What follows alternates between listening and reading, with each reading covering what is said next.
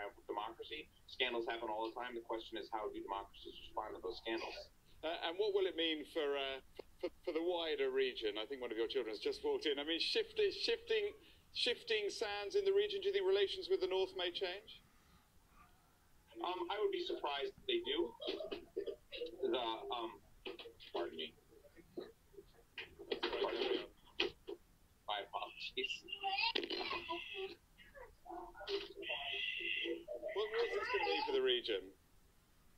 My apologies.